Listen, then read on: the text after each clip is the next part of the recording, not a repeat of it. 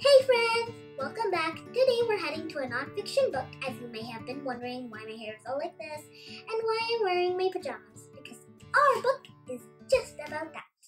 Why do we need to sleep? Sleep is important because after a long tiring day of work at school and from evening sports, our body and brain need a lot of rest. We get that rest from sleep. And then we can have enough energy and full power the next day.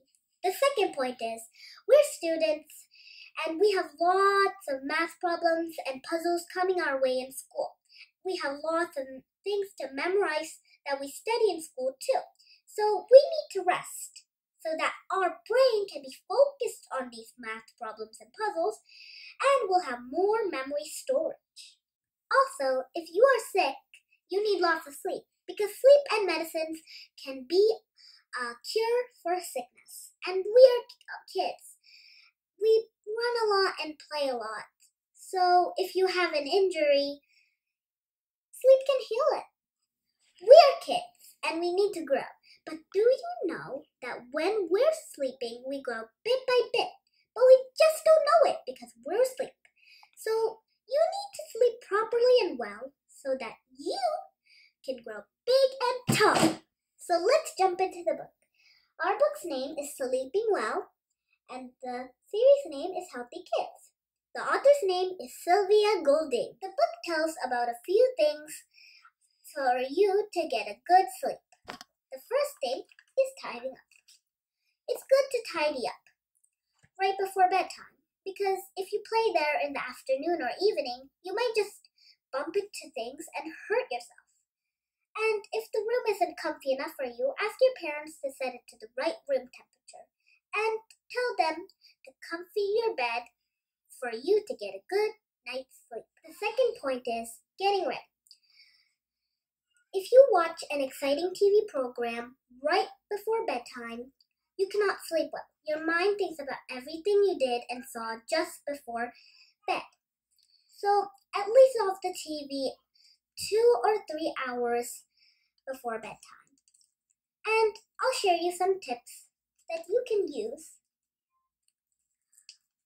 First thing is take a nice warm bath, get into your pajamas, drink a glass of milk, brush your teeth, head for bed. Also, no chocolates or soda or hot chocolate. They all contain caffeine, which can keep you wide awake. I'll share you some more tips that will help you fall asleep. First things first, you can read a favorite book of yours, or you can listen to nice, quiet, gentle music. If you worry about things, start a worry diary. The worry diary helps you if you have worries. So write all your worries down in your worry diary. Close the diary, put it in the drawer, close the drawer, get to sleep. All your worries are gone for tonight. How much hours of sleep you need? If you're a preschooler or kindergartner, you need 12 hours of sleep. I'm a second grader. I need 10 or 11 hours of sleep. If you're a 10-year-old or a middle schooler, you need 10 hours of sleep. Adults need 7 or 8 hours of sleep, and babies need 16 hours. Babies sleep part by part a day. So that's how they get up to 16 hours of sleep a day. Boom! Did I startle you? Well, that's what this chapter is about. Nightmares. Nightmares are when you have scary dreams, like being chased by monsters or being scared by your greatest fear. If you have nightmares, tell your parents about them. They can help get rid of them. I hope this video will help you a lot to get a good night's sleep. I hope you will try out these tips too. I tried them out and they really worked. Thanks for watching. Bye. I really got to get to bed.